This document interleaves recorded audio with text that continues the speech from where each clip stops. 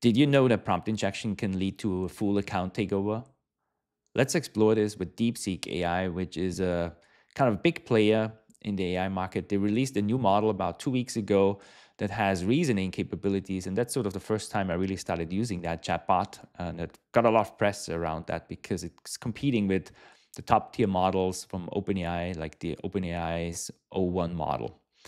And the way I start usually when I look at an application, I actually try to see if the app can hack itself. And here's an example on how I do that. I just ask it to print text from the cross-site scripting cheat sheet, which is a web vulnerability.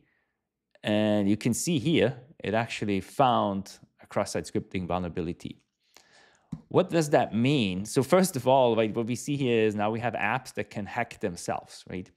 And what we actually see here is the cross-site scripting pop-up. If you're not familiar with cross-site scripting, I recommend that you watch this video. I'm going to put a link down in the description as well. I have a video about web application security fundamentals that explains it really well and in detail. But at a high level, it basically allows an account takeover, or it allows an adversary to run JavaScript code in the application so the adversary can do everything the user can basically do. And as a first step, I tried to figure out exactly what the condition was for the cross-site scripting. And here you can see it was an iframe. So if the attacker injects an iframe, then DeepSeek.com, they can run code on DeepSeek.com. And you can see here it pops up the text hacked. The big question, however, was, right, is there actually an attack avenue? Like, can an attacker get their own data easily into the system, with the goal being a full account takeover? So the way I explored this was, is there a prompt injection angle? Is there somewhere a place where the user might process untrusted data that is coming potentially from an untrusted source? And on the bottom here in the chat box, you can actually see, right? You can upload documents and images. So what if you analyze a PDF document or you analyze an image from an untrusted source? So that could trigger this vulnerability. And in order to actually perform an account takeover, we need to find the user session token, or it's usually a cookie, or in the case of DeepSeek, it was actually a bearer token stored in local storage. You can see here, I used developer tools in the browser, and then I kind of looked through the various cookies and local storage, and then I tested which of the tokens is needed to actually authenticate me to the system. And after about 10 minutes or so of research, I knew it is that user token. The only thing that is needed was that user token.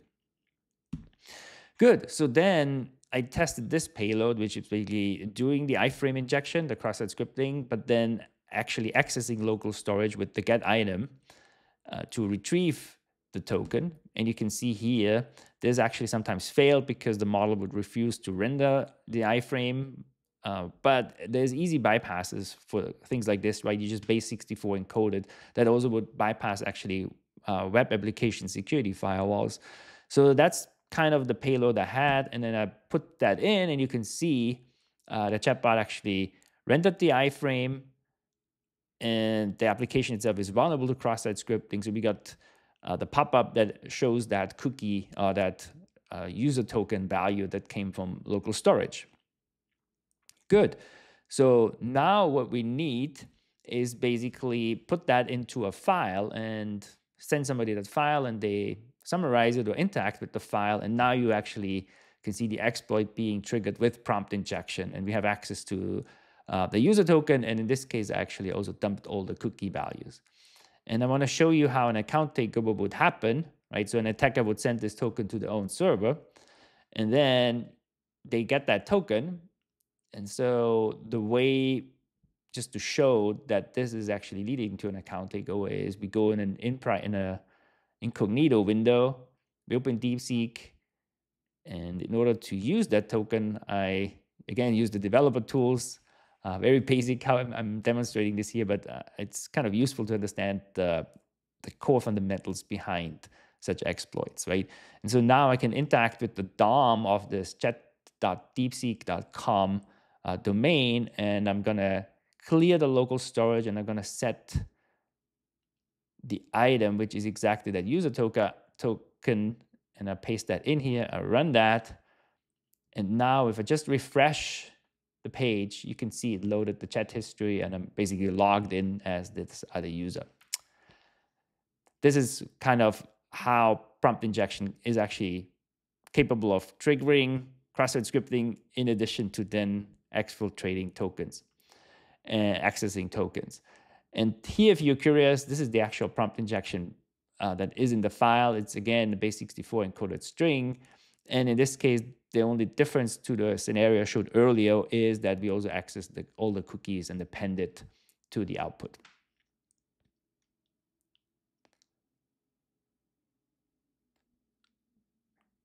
Great. So here again, this is the file, and uploading that file is the prompt injection attack avenue. Good. One thing I want to just leave you with, because I did not show it in this video, is brainstorm about ideas on how the user token could actually be sent to a third-party server. So in this case, we actually didn't show, in this demo video, I didn't show you how the attacker would send that cookie to a third-party server. But think about ideas, and I wonder how many ideas you could come up with. You could also put it, discuss it down in the chat, but just curious. As a little bit of a food for thought. Good. With that, I want to thank you for watching, and I hope this was interesting, and have a great day. Bye-bye.